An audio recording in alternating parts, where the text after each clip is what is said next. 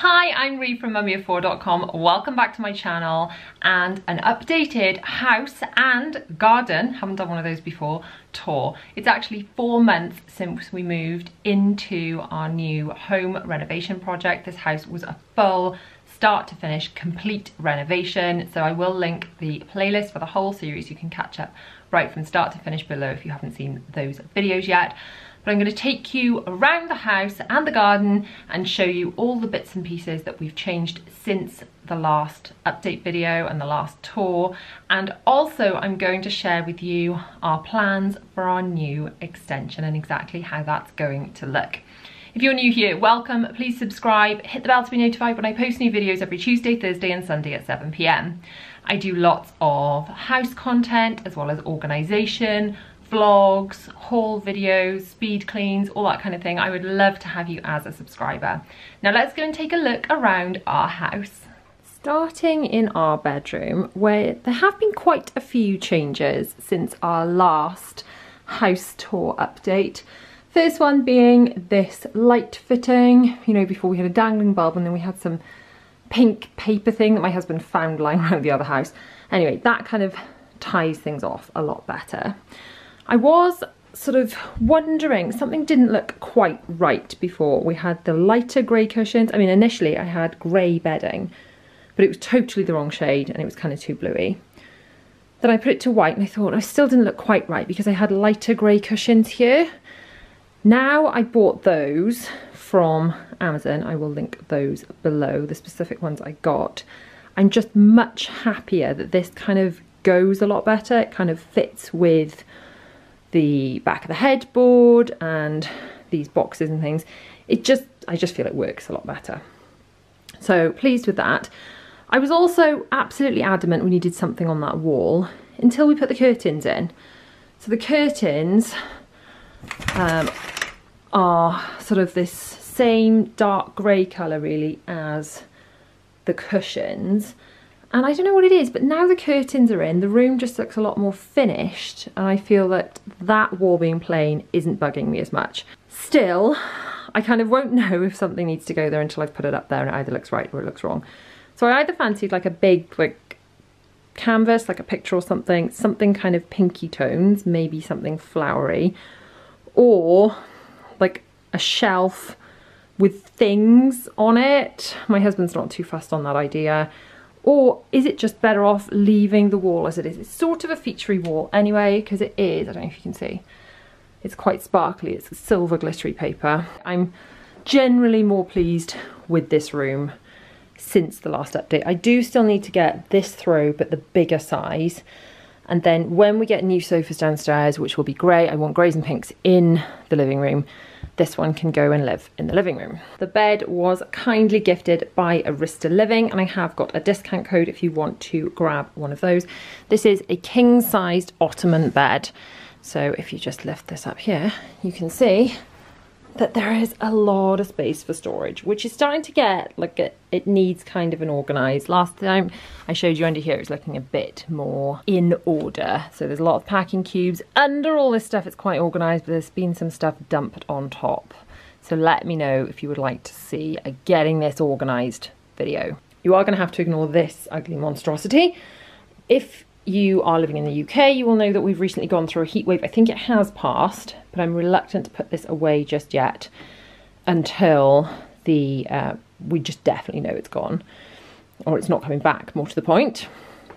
This is a very old, as you can see from how yellowed it is, like an air conditioning unit, so that pipe has to be stuck out the window, and then we pull that across to over there, and it kind of cools the whole house really. It's like a fan cooling thing.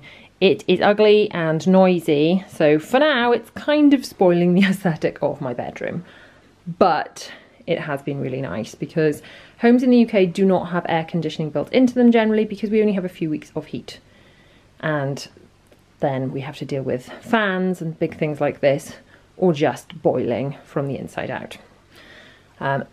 This isn't new since my last update, but for people who have not seen any previous updates, this thing is amazing. Someone recommended it to me in the comments of one of my videos. I bought it, I haven't looked back. It's amazing. It's a hair tool organizer. Love, love, love it. Dressing table's pretty much the same. Lights are controlled by Alexa. I have had a few requests for like a video explaining how we're using all our Alexa stuff in our home and how we get it to work and different ideas of what to use with it. Let me know down below if you would fancy that video. But this is one of my new things I've got. I've got a couple of these in different places in the house. It's a wax burner, it's electric, and it's on an Alexa switch. So I can say, Alexa, turn bedroom wax melt off.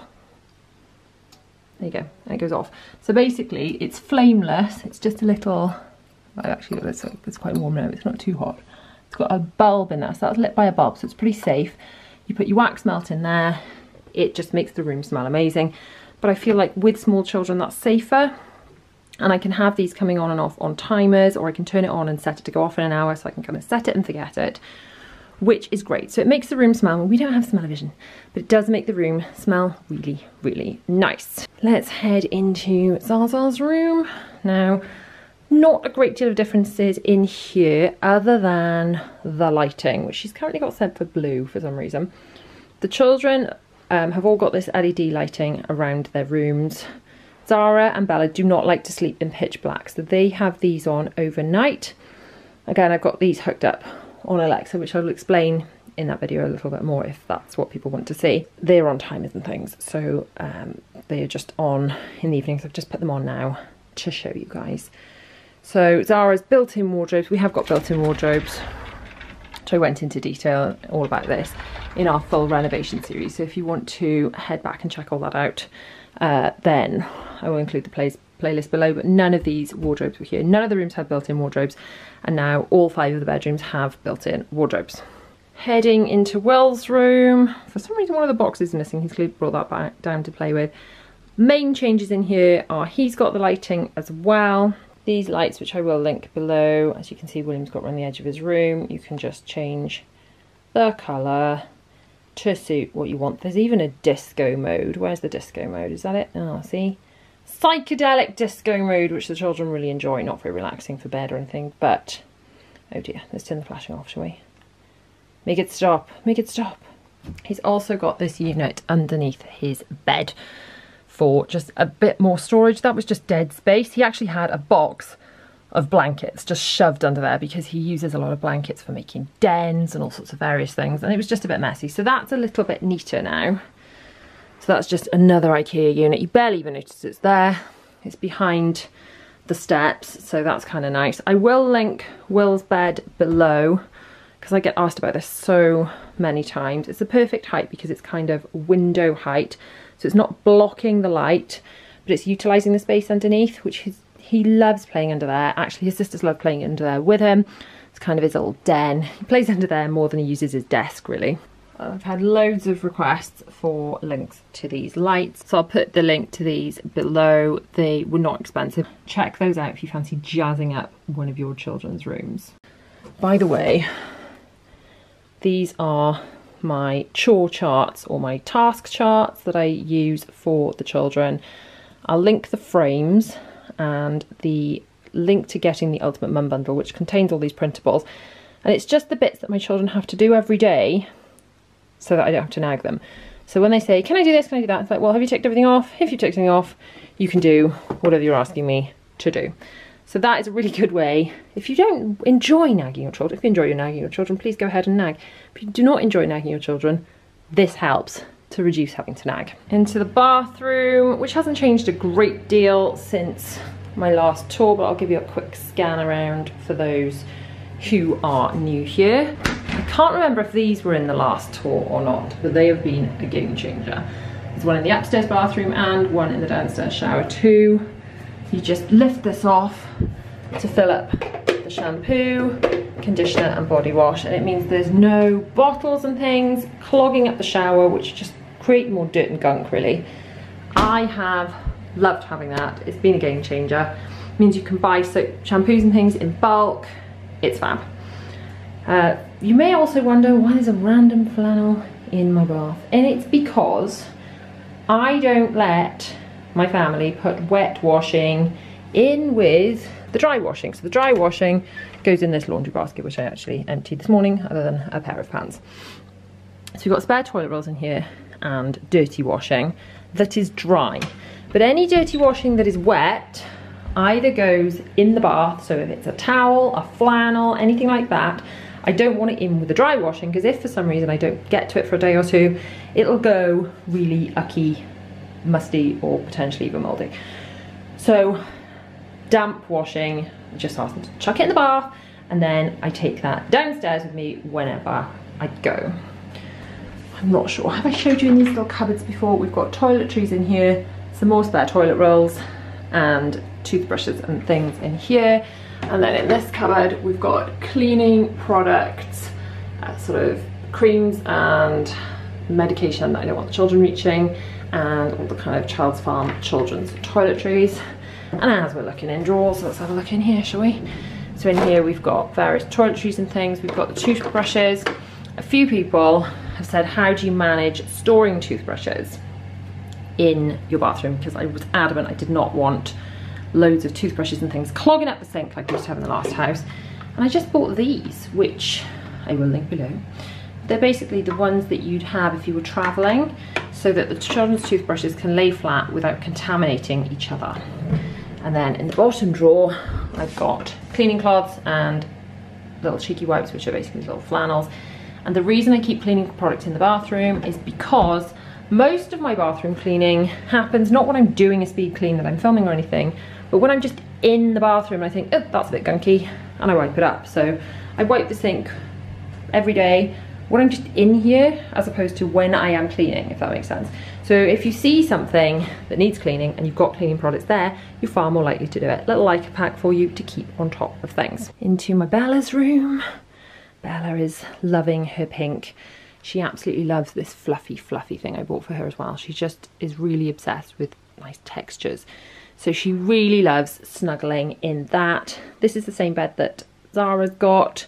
We actually made this one a bit smaller just to fit the room, but that might look short, but I'm 5'4" and I can lie in there without having to bend my legs. So it's longer than it looks on video. Inside the wardrobe, at the top rail, I've got the girls' matching clothes. I store them together because they wear matching clothes until they don't want to do that anymore when they are all home from school. Then she's got dressing up clothes, the school uniform sorted day by day. So each day has got everything she needs to put on for that day in a little section. And then underneath, we've got space for more dressing up clothes. So as you can see, we've still got a bit of messy fallout from the heat wave in that Bella's still got a fan left in here. We will put all these away soon at the attic, but chances are we may have another little burst because the weather is always nice the first week the children go back to school, isn't it? And Bella's got her chart in here too. Obviously the printable ones are without my children's names on them. There's space to put your own children's names, but don't forget to grab those. One thing I have added in all of the children's rooms is these hooks behind the door. Definitely added these since my last update. These are command hooks, so they are stuck on, they're damage free, and I've just got one for the dressing gown, one for a little towel, because they put towels on their pillows if their hair's slightly damp still after a bath or a shower, and then just a reward chart. They've all got those behind the door to utilise that space and just neaten things up a little bit. Heading downstairs. I was concerned, if you remember, about this glass and how easy it was going to be to clean. Now, in all fairness, this bottom section isn't too bad, other than from the other side, even with a step, I can barely reach this side.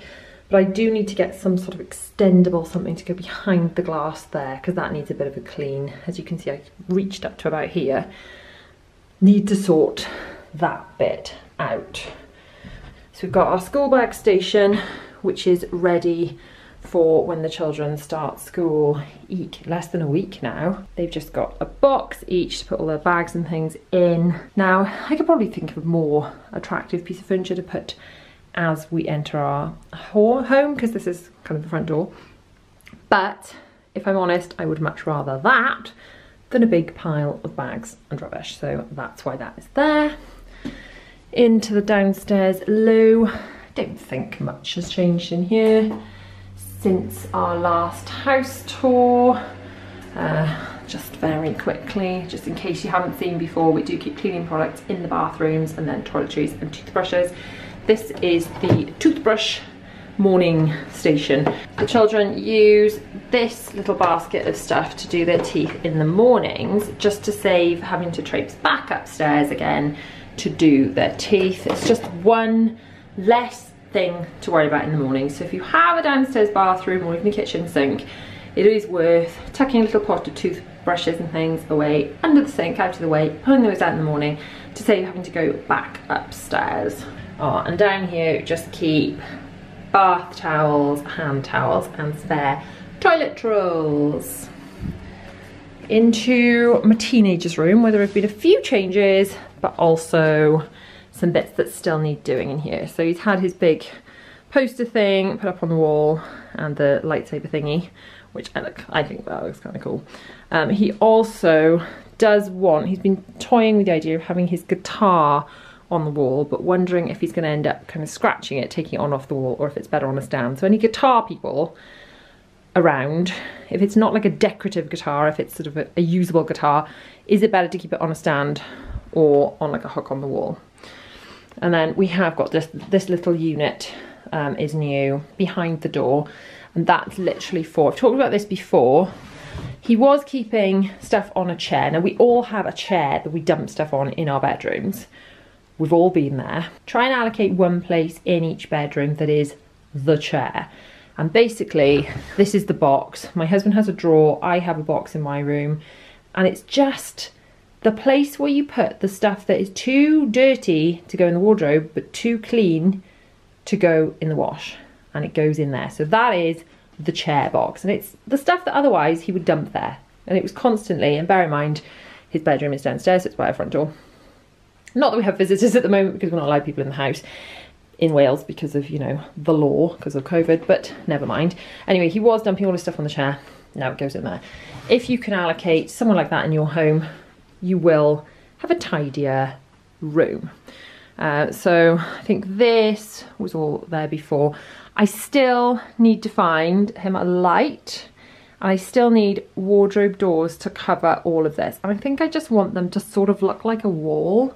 We could have them mirrored, like we've got upstairs, but I just don't know what I want yet. This all sort of needs organising as well.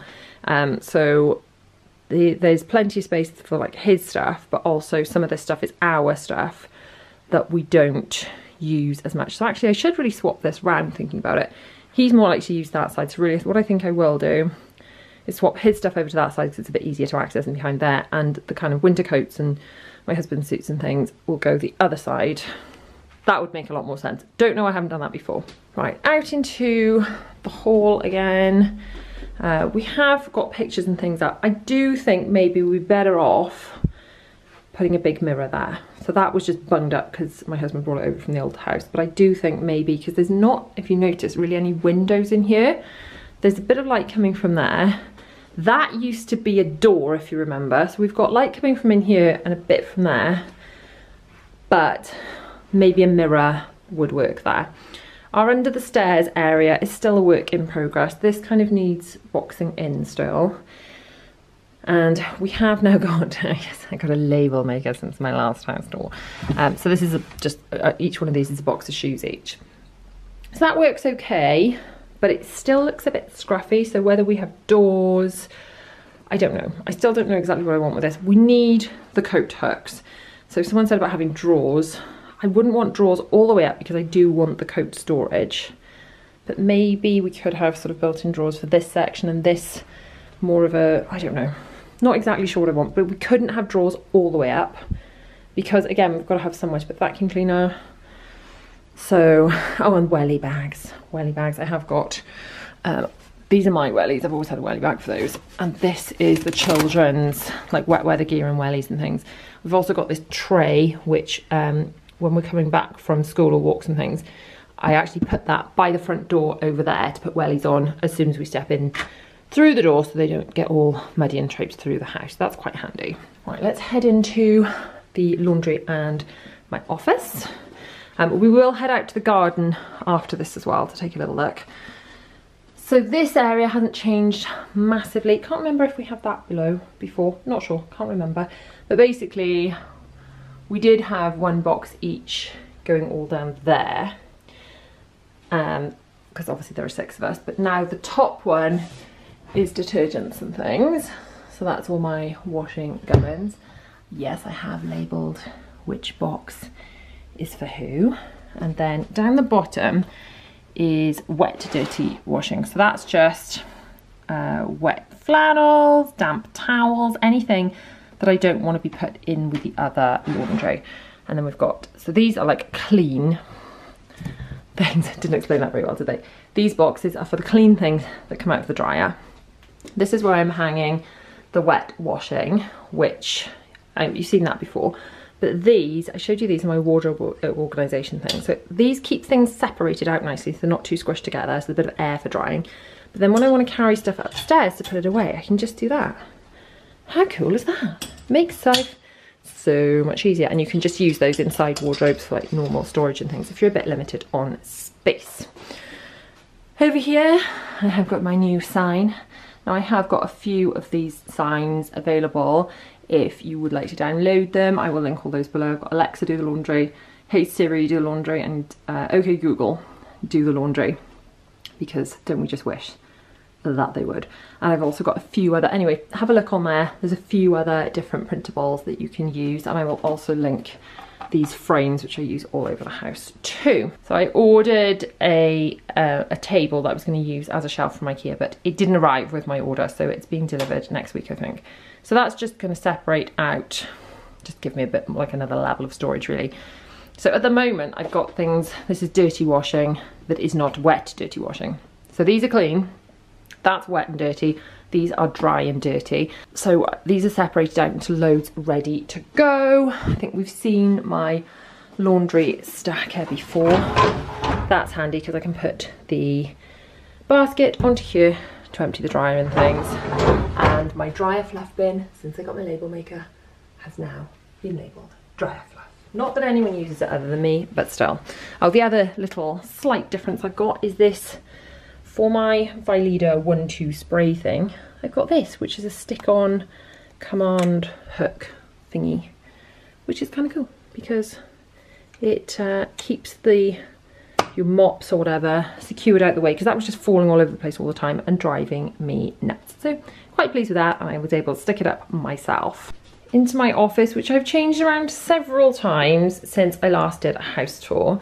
And that's because the desk used to face this way. So the background of my Zoom meetings was this wall with the boiler on it. And I know what you're gonna say, just use a Zoom background. But when I do client calls and I help people out with social media and things, I'm often demonstrating something, maybe on my phone, and my hands and my phone and things were disappearing into the background. So the backgrounds weren't working.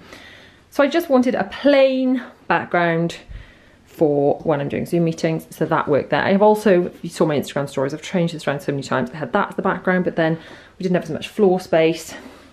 I have moved one of the tables out because we're not doing full-on homeschool anymore, so sometimes the children are in here with me, but not as much. I've still got this unit, which has still got their folders and things in it and lots of their homeschool work, because they are going back to school, and I really hope that they just stay in school and I don't have to be their teacher again. But we never know at the moment what's going to end up happening, so I've kind of not got rid of that stuff yet. And I can't get rid of this unit, partly because I need somewhere to put the printer. I mean, I could get a shelf for that, but partly because this unit covers all the Wi-Fi gubbins back there. So I do like my office at the moment. I do feel it's a really functional space for me. It's got lots of storage place in this calyx, which is basically a room divider between the laundry and my office. And it's just, could do with, I still don't feel like it's 100% there because there's obviously bits that need doing, but I do like it as a space. So through into the lounge, which, yeah, this is where I think we need the mirror. And then what I want to do is put a big like picture display, maybe black and white pictures up here. But I can't do that yet because I need to buy a new sofa, or several sofas. I think I want one along here, one along here, and one along here. But we can't do that until that's gone into the extension. And that can't go into the extension until the extension is built, which I will talk you through in a second. So this room is probably the least finished of all the rooms in the house because things are on hold. So I can't decorate that wall until I know how big the sofa is, because until I know where the sofa is, I feel like I can't do that bit. And obviously this is here, it's in the way at the moment. So this is kind of cramped, well, not too cramped, but it's not as it's going to be. It's kind of a botched over, fix it for now kind of room, which will be addressed after the extension when we've ordered the sofas. And these curtains are new since I last filmed a house update 2. Got these from Dunelm, mostly because it gets very, very bright, and sometimes it's just while our dining table is here, it's just too bright. We have to pull them across because the children are complaining there's sun in their eyes. But quite pleased with those curtains. They kind of serve a purpose. It was a bit hit or miss because I ordered them click and collect, but I think they work. Let's go into the kitchen and then explain about the extension. So not a great deal has changed in the kitchen since my last update. I have got a full kitchen tour where I show you inside all the cupboards and things. So I shall link that below if you fancy seeing that. I have added some hooks underneath my organisation station for my tea towel and oven gloves because they were just on, kind of hung over the oven. And while I'm cooking, I'd still probably put them there, but I think it is nice to put them out of the way. New to the kitchen are these stools. Now I know what you're thinking. You can't sit on those stools because there is no space. Now I'm going to show you the stools and I'm going to explain how we're going to make this work. So I bought these, quite pleased with them. We at the moment have to pull them out to sit on them, obviously, because no one's that skinny. But eventually we will be able to use this overhang breakfast bar thing on the centre island because this is being knocked through. I'm hoping it's quite soon, but I don't know an exact date when this is going to start. There are several factors that are kind of holding us up, which I will get into in future videos. But basically, can you see these white lines? So this solid white line will be one edge, and the extension is planning to be all glass walls or doors. So it's going to be a flat roof with spots in the roof, like in the ceiling going down, and then LED lighting around the edge as well. So there's going to be like daylight, intense lighting for, you know, when it's 4 o'clock and we're just going to eat dinner out there because our dining table, which is currently over there, is going to go out there. So we're going to have bright lighting for when we're eating and things, you know, early evening before the children go to bed, and then we're going to have off-center kind of evening lighting because I really hate really harsh lighting in the evenings. I think it sort of interrupts your sleep and things. So I like having sort of winding down lighting. So we're going to have the two options of lighting for out there. So anyway, the white line and solid line is going to be the edge. The inner of the two lines is going to be where the glass is, if that makes sense, like the glass wall. So I guess it's going to be like a conservatory. It's going to basically be a big glass box on the side of the house, which will be our dining area. And then the outer line will be like an overhang, like not a porch going around the edge, but that kind of thing, apparently, according to my husband, who is kind of designing it. So that's the plan that he's marked out for us. I always find when things are marked out on the floor like that, they look kind of tiny, and even when you kind of put the footings in, they look really tiny until you actually build it. So stay tuned, make sure to subscribe for updates because we will be doing this whole extension. I shall be vlogging all of that. Now, when this wall is gone, obviously this one here, when that wall is gone, there is going to be space to sit behind here, but also this whole thing needs to be nudged over. So I guess this whole thing needs to be nudged over as far as this wall so that we can actually sit behind the breakfast bar. So that is the plan for the kitchen and for the extension. Now let's go and take a little look outside in the garden, shall we? Because a lot of people have been asking for a bit of a look around the garden and I haven't done it yet. Let's just stick some flip-flops on and we can go outside. Not sure how windy it is or whether you'll be able to hear me. So from out here you can see a little better where the extension is going to be. Over here we've got all the garden furniture piled up. There is a reason for this. It's because the weather has been so bonkers windy that it was just blowing all over the garden.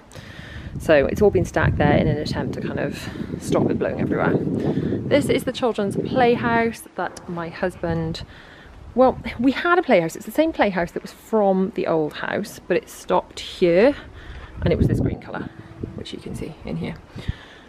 So what he did was extend it. He doubled the size of it, and it had like it was all open underneath.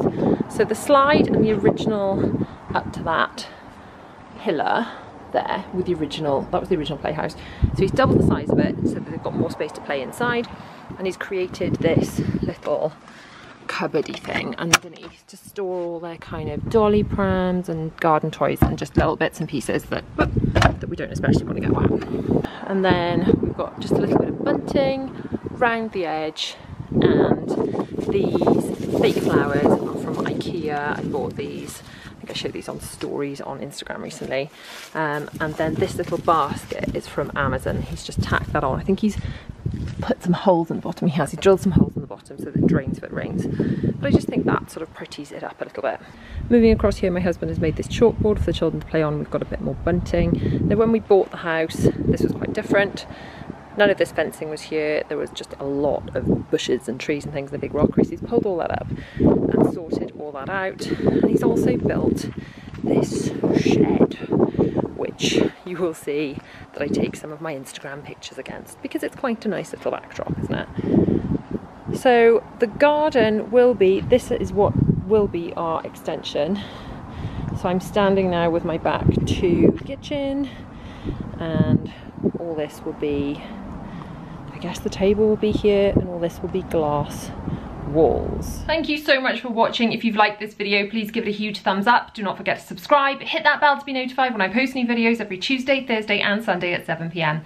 My latest video is just across here, and another video I think you may enjoy from my channel is just down here. See you guys soon. Bye.